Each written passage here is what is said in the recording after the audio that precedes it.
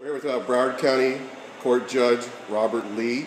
Been on the bench for 21 years. You might remember him from back in 2000 with the Bush-Gore recount. He was a prominent figure there on the canvassing committee.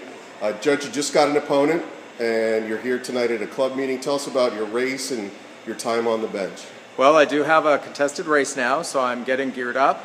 I have been on the bench, as you said, 21 years. I'm the administrative judge for all of Broward County Court.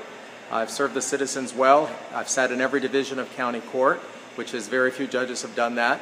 I have been recognized by the state in leadership roles throughout various things that they've asked me to do.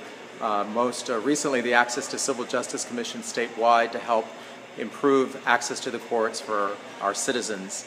And I always bring the experience of Broward County to whatever I do.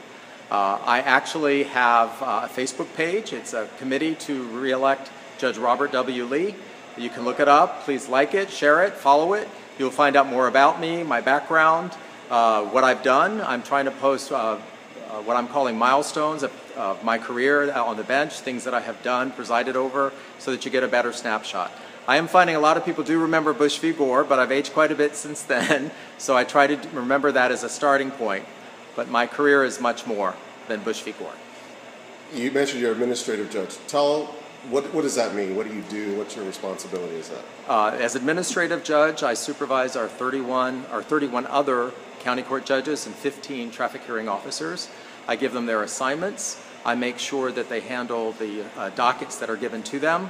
I handle any complaints that may arise from the citizens that appear before them.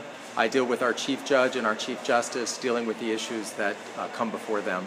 So basically, I'm a supervisor. I wouldn't say I'm a boss, but I supervise fairly large, the second largest circuit in the state of Florida.